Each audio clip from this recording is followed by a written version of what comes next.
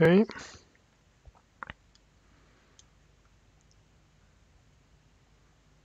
Okay, and we should be live. Okay, so hello and welcome to Semaphore Class. My name is Darko and I'm going to walk you today through some basics of Semaphore. If you haven't already, please subscribe to our YouTube channel. We will have some interesting material there, and we will be pushing more tutorials and walkthroughs to this channel. Yeah, if you have troubles hearing me, seeing me at any point, please let me know. And yeah, this is a great chance for you to ask questions. So on the right side of the screen, you have a chat box where please feel free to throw in the comment at any point, and I will do my best to answer your questions. Okay, so I'm going to try to keep this to roughly 30 minutes. And yeah, the agenda is to generally go through the pipeline, setting up your jobs that are running on virtual machines, macOS, Docker containers. Then we are going to see how you can set up promotions, and with that deployment. And yeah, we are going to take a look how you can also utilize artifacts, and also how you can cache your how you can utilize caching to improve the speed of your pipeline. Okay, so let's get started. I already have an organization set up on Semaphore and in a project. I'm not going to go through these steps; those are really straightforward. And yeah, what I have here at the moment is a pipeline, which I have configured to our workflow builder. And let's see what it's doing. So it's composed out of 4 blocks, and blocks can run sequentially, can run in parallel, and they essentially can have dependencies defined on them. So in this case, in this first block, we have 2 jobs, and those 2 jobs are running in completely separate VMs, and they're always running they're always starting at the same time and running in parallel. So in this security audit block, we have these 3 jobs. Those are started in parallel, and since we define dependencies in this way, these sec audit and these unit test blocks are starting at the same time. Okay, so what we can do now, let me jump into this test job. So when you open the job page, essentially you have here basic information about the environment. You have environment variables. You can also, yeah, there are a couple of setup commands that we are running here. And essentially in this case, these are our commands. So just some echo, we are checking the type of machine that we are running. We are calling this checkout command, which is checking out our code. And after that, we are just sleeping a bit, checking the version of the Ruby, and that's pretty much it. Okay, this shouldn't be running. Let's see. Yeah. So yeah, if you jump into on a job page, you see those basic details. Okay, before moving forward, let me show you how you can choose what type of machine do you want to use to run your job, and also what type of the environment. So there are two things that you can configure on a level of a block. So if I just check the configuration of my pipeline as a whole, so under this agent section, you can see that I could use Linux-based virtual machine. So this is this Ubuntu 18.04 machine, or I can use macOS Mojave image here. You will just run your job inside of macOS, or I can use a Docker container. And in case of a Docker container, if you specify your Docker container in this way, then we will, look up for your container on Docker Hub, or you can or you can use you can specify any other type of private or public image, which we can use to run your commands in that container. You can also have multiple containers running. So for instance, in this second one, yeah, let's verify. So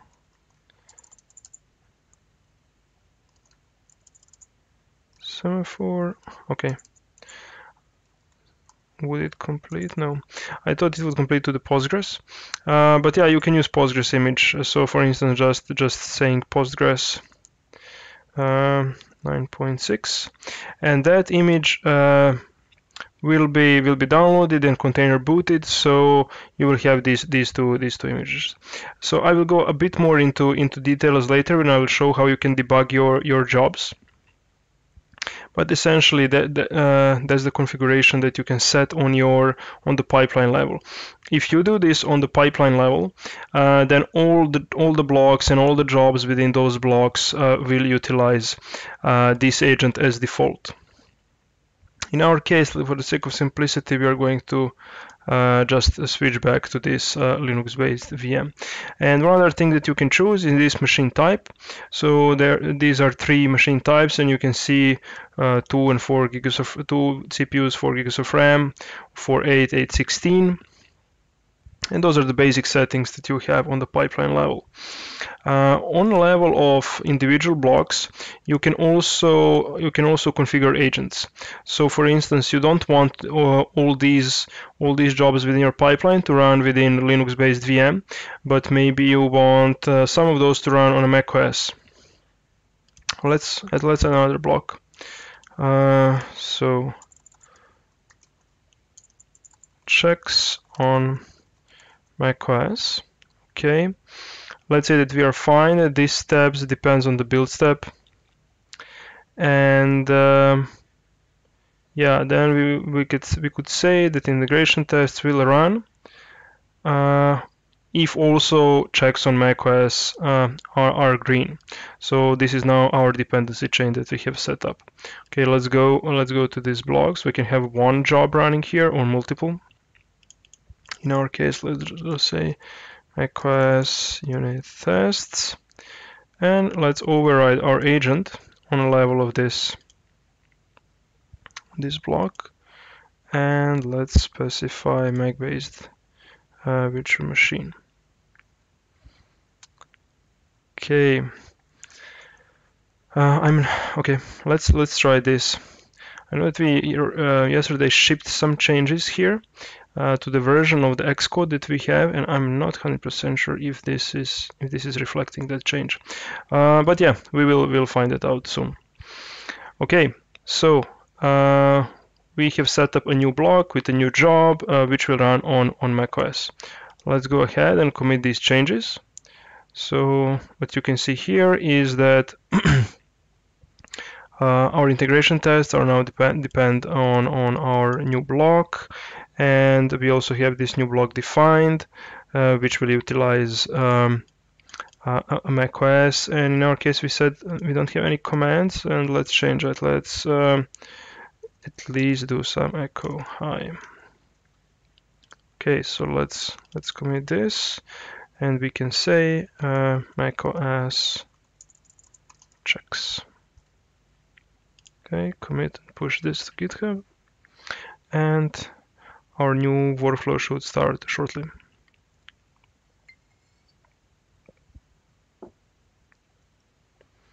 Okay, so the first block is running, and soon it's done, this should start. One thing that I forgot to mention is that this is something that we call pipeline. However, when we connect those multiple pipelines together with these, which we call promotions, then all that together we call workflow. And workflow is defined by the configuration that you have in your Git repository in YAML files. And yeah, those pipelines are connected together through promotions. And let me actually jump to my repository and show you how that looks. So what we have a bunch of files here for various demonstration purposes, but this initial pipeline that we are editing and talking about is this one.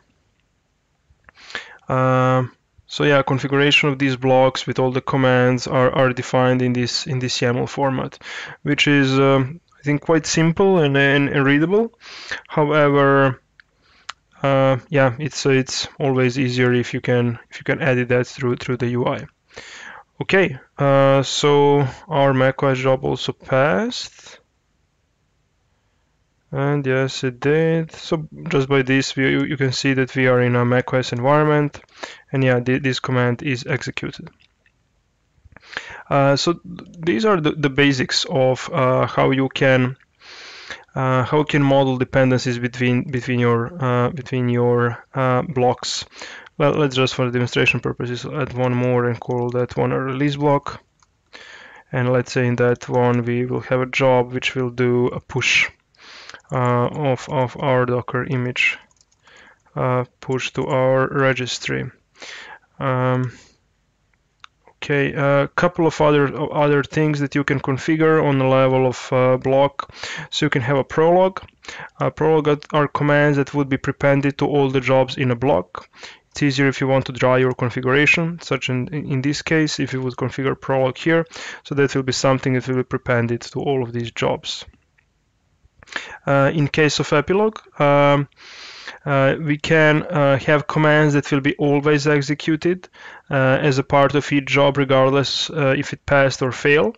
Or we have these conditions to execute these commands only if a job passed or if job failed. Let's see what else. So we can configure environment variables.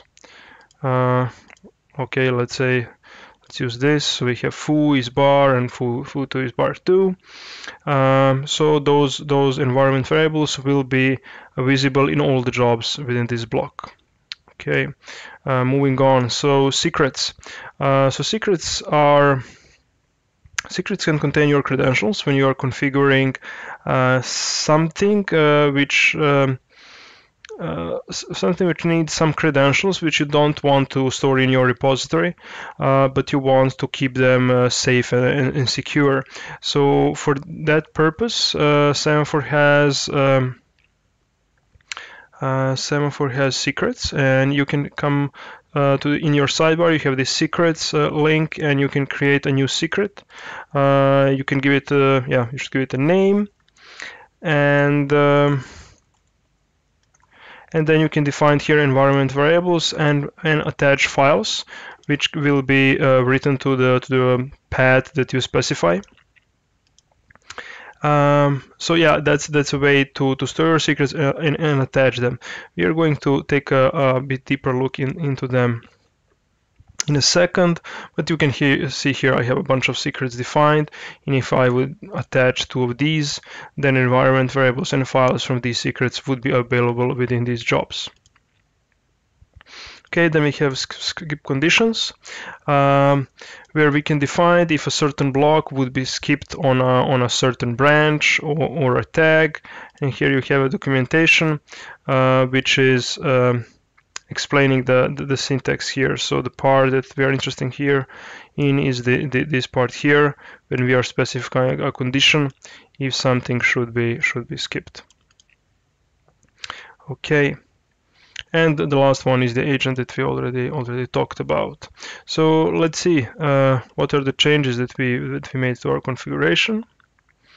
So yeah, we attached these two secrets, and we also specified these two environment variables, and introduced a new block which depends on our integration tests.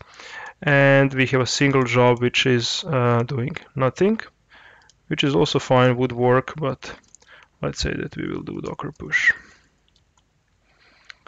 Okay, so let's just commit this. Say add release block.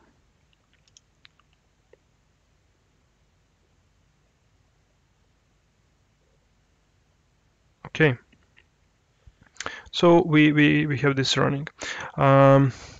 the next thing that I want to show you is how you can debug your jobs. And for that purpose, let's say that this lint job failed for some reason, and it's hard to figure out from the logs what's going on, and you would need to debug that interactively. So for that, you go to this debug button, then you get this pop-up and you get this command, semdebug job. And that command is useful in the combination with the CLI that we are providing. So let me put my terminal.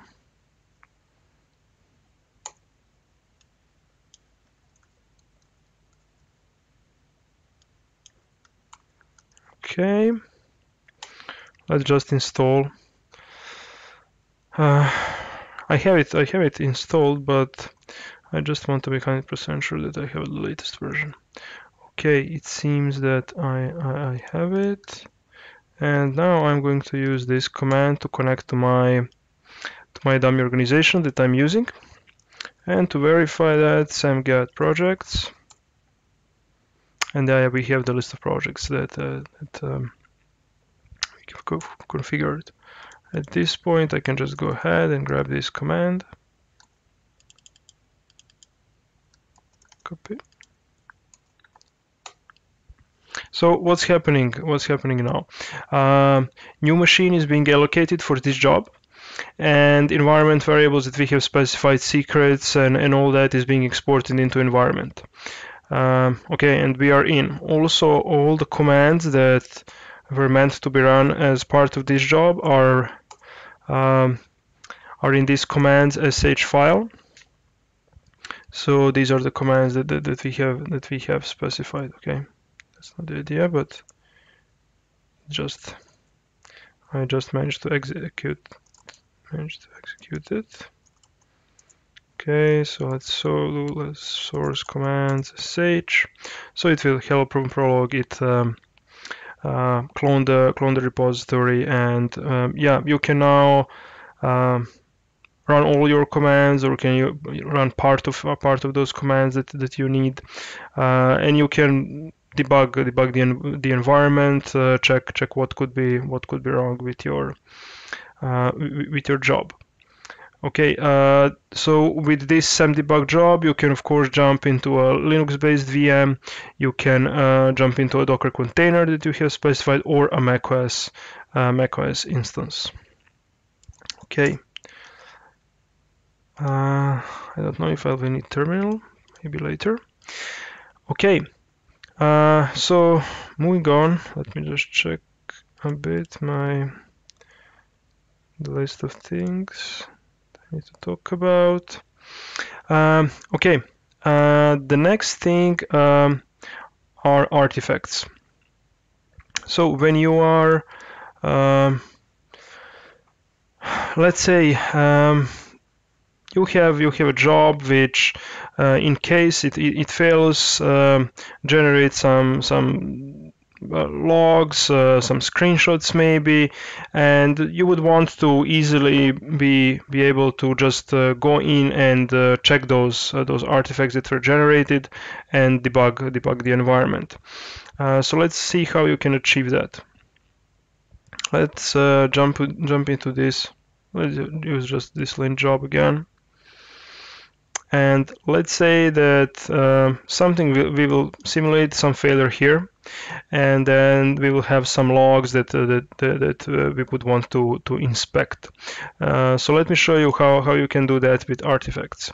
So if I click on this job artifacts button, I get these notes that I don't have anything stored here. But then when I open documentation, I get a tip how you can put some files in your job artifact store. So in case we want artifacts only in the case that something failed, we have to use this syntax or use editor, but essentially we have to use this command. So we have to use artifact push job and then specify path to a file or a directory that we want to upload. yeah, let's try to do that. So let's go to our editor and say, so in this job lint, or actually in all of these jobs, if something fails, we want to upload. Okay, I already have a command here in case of failure, which is just doing some echo. Let's leave it there. Let's say artifact push job, and then we would need to push a file. So let's create a file. Echo lint. Let's say that this is the file.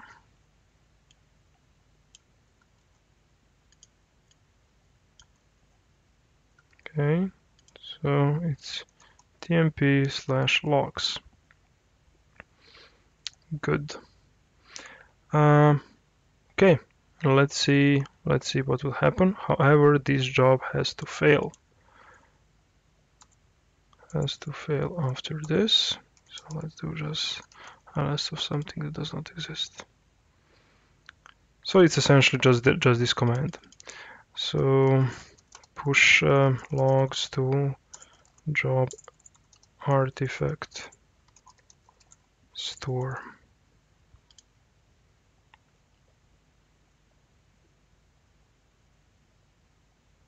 Okay.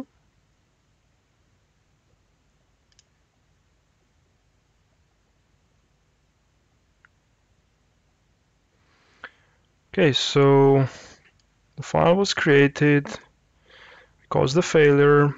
Now our epilogue commands are executed, and the file should be pushed into our artifact store. So when I open job artifacts, we have that file here, and if I click on it, we will just download that file. And yeah, so this is an easy way how you can store artifacts on the job level to debug something. There are two other artifact stores that are available. The other one is on a workflow level. So this one is super easy to access from any job of any pipeline within your workflow. And yeah, let's figure out why that is useful. Well, for instance, if we built a binary file here, we compiled our let's say Go application, and we want to use that same binary throughout our pipeline. So what's the easiest way to do that? Excuse me. So let's go ahead and simulate that. We are going to get rid of this, or we don't have to. We just don't want this to fail anymore.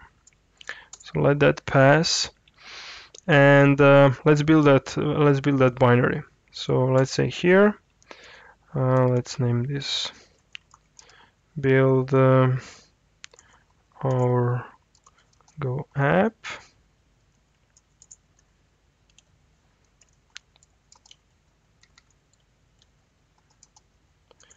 Let's store it app. Okay, it's there. So once we did that, we are just saying artifact push on the workflow level. And what do we need to push? We need to push this tmp app. Okay. So this block is going to produce this application. And we want it in our sec audit. And I'll grab this command. And we also want it in our unit tests. So maybe in prolog here, because we want it in each of our jobs, we will just going, instead of push, we're going to say pull, and we are going to pull from that artifact store, which is just for this workflow, and it's going just to be placed in our current directory. So in maybe in job, let's say in first job, let's just do ls. Okay, it's already doing the ls of a current directory. And we should have our app file there. And we want to repeat the same thing for our unit tests. Okay, pull workflow, that's it, and let's say ls current directory. Okay, let's see what are just review the changes.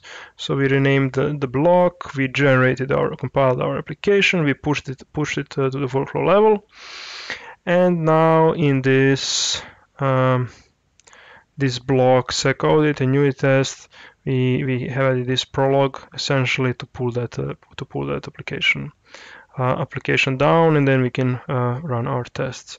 So use artifacts to promote our app. Okay, so let's do this. Once the first block is completed and this job is completed, here we should have, right now nothing, but we should have our app. Should be just a single file. Okay, it failed. What went wrong? Logs does not exist. Okay, it should be app. Let's go here. TMP push workflow. We have epilogue here, which is trying to store if he has failed. Push logs, but it did not fail, or did. Okay, so this is the thing. Good. Create app for real.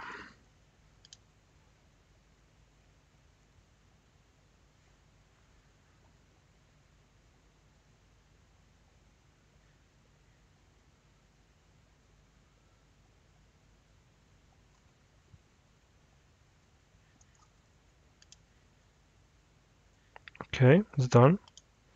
Should have the app here. We do.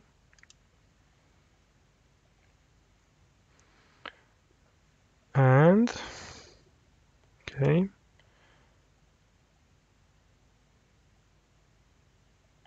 Okay, so within our artifact store, this file is stored just as app, and not as /tmp app.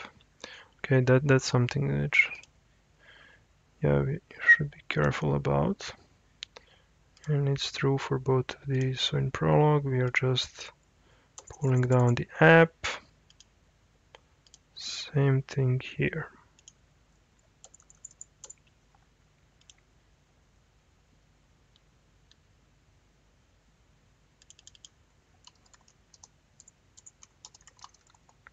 Okay, I'm going to commit this.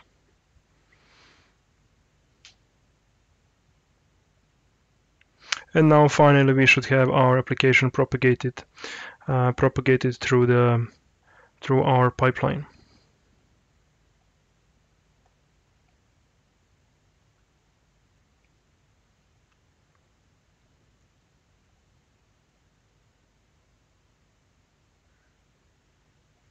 Okay, and it seems that we do.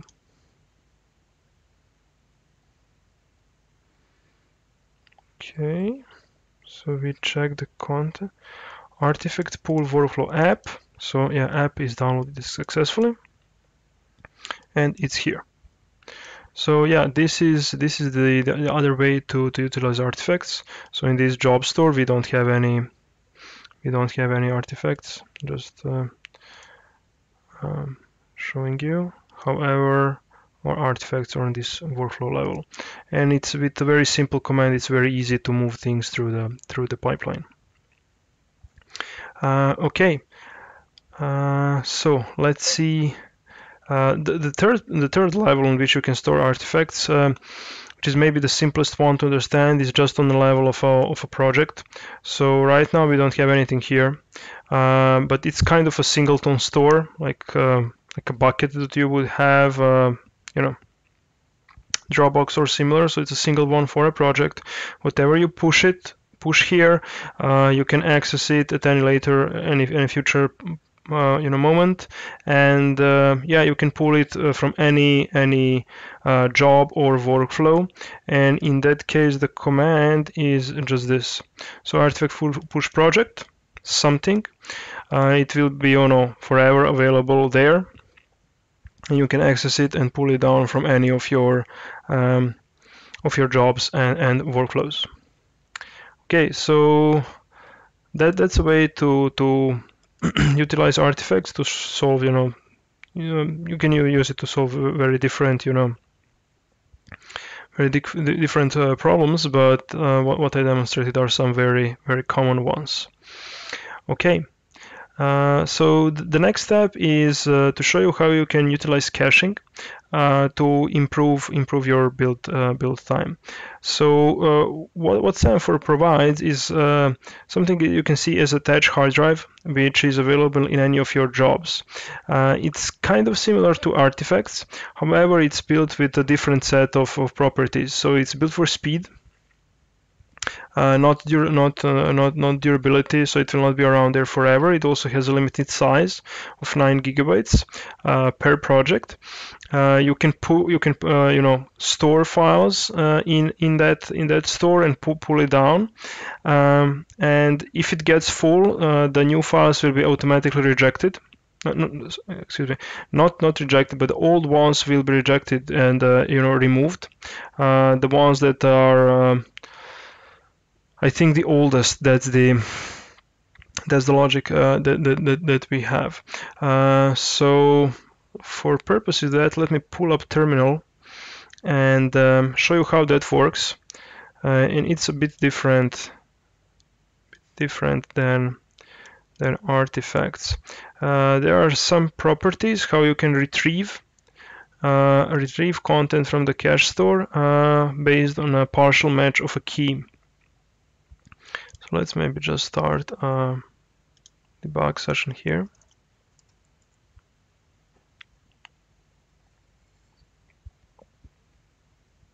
As with artifacts, also with cache, there is just this CLI command available in the environment, and some of basic commands. So cache list gives you the list of things that you have stored in your cache. In our case, we have just this key ABC. So how you can use cache? Let's say that we have a file or a directory which is holding your, let's say, Ruby gems. Let's say that they are stored in TMP bundle. Okay, and to store something to the cache, you do cache store, and then you say TMP bundle. Okay, but we need to provide a key. So how is this key composed? So you would say gems, and then you would probably want to include the name of the branch and probably the checksum of the file which is holding your dependencies. So gem file lock in most of the cases that would be very useful. In our case, let's just do cache store gem ABC. And so this upload is complete, and this is what your files are stored within the cache. So it's kind of the same thing as the artifacts on a workflow level. So in your downstream jobs, you would want to restore these. And in one of the downstream jobs, you would do cache restore, and then you need to specify a key.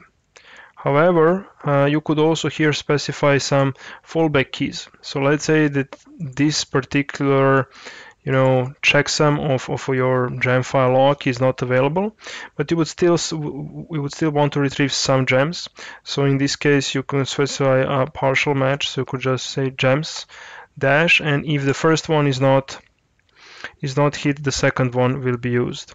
So we can remove this TMP bundle, show you how that would work.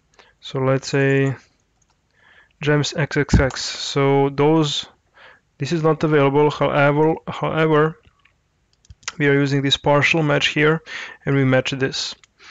And also, if you maybe want to clear your cache for debugging purposes, you can do cache clear, and all the keys will be deleted. It's probably best for me to show you that caching dependencies. So there is this way which I show you, where you specify the key that makes sense for your project, specify the directory that you want to cache, and or use these examples that I mentioned, where you would want to use the, let's say, checksum of your gem file lock, or include the branch. And then in cache restore, what you would use is cache restore gems, and then this revision, and then you will have a fallback key which can include the name of your branch, or just master branch. There is also let's say automatic usage of this, where you can do just cache store. You just call this command, and then we figure out from the structure of your directory what are those dependencies that we would like to use, that you are using, and we are going to store those. And then again, if you just call cache restore, we are detecting the structure and actually restoring it. We should fix this into our into your local environment. So yeah, that's the way how you can restore things from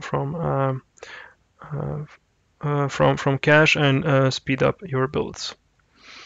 Okay, so that's pretty much it, what I had in mind to share today. If you have any additional questions, feel free to put them in the comments below the video. Yeah, if you haven't subscribed to our channel, please subscribe. And if you have any additional questions about Semaphore CI/CD, please feel free to send us email to support@semaphoreCI.com. Okay, thank you for your attention. Bye.